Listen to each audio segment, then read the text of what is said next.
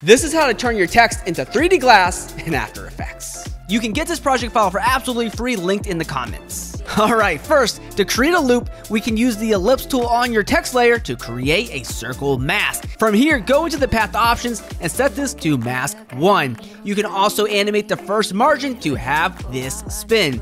Now, for actual 3D, make your text a 3D layer and then use the advanced 3D renderer.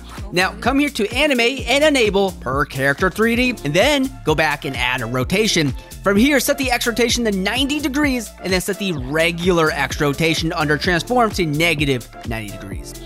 You may also adjust the Y rotation for that added angle. Alright, now increase the extrusion depth and set the bevel to 10 and the style to convex, which is great because now you have a 3D spinning title. To make this actually glass, go back to animate and add a front color opacity, and then go to that new add button and throw in a side opacity and a back opacity. With these three settings, you can set the front and back to 40% and the side opacity to 80%, and it's all coming together. Now, create an environment light and use an image or an HDRI as the light source to change the reflection style of your glass. Finally, under the material options for your text, set the specular shininess to 100% and adjust the metal if you wish.